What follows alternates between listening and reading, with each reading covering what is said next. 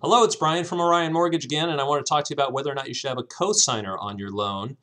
Sometimes having a cosigner is a really good idea. They can help you qualify for a mortgage if you have too low of an income source or if you even don't have an income source. Adding a co-borrower will help add income to the file.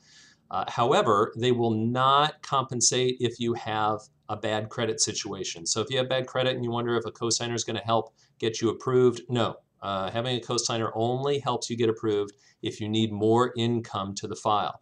Here's a tip.